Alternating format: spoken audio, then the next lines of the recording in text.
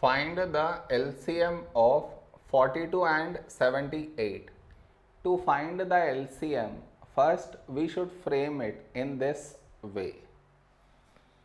42, 78.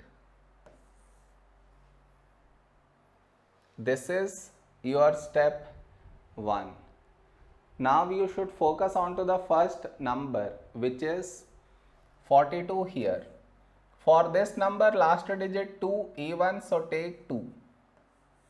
First number 4, when do we get 4 in 2 table? 2 2s 4.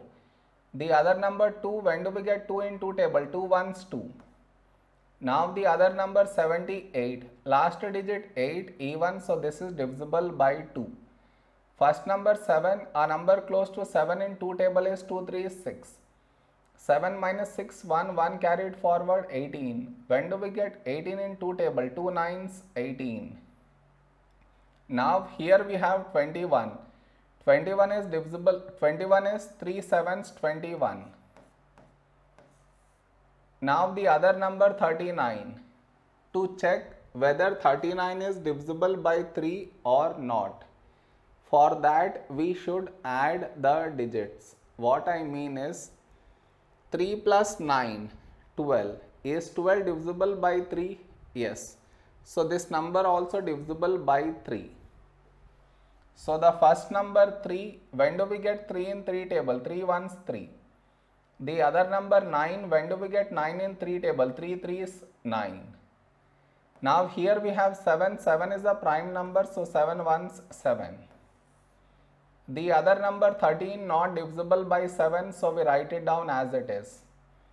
Now we got 1 here, so focus on to the next number 13. 13 is a prime number, so 13 1s 13. So we got 1 in both the places. So our LCM is the product of these numbers,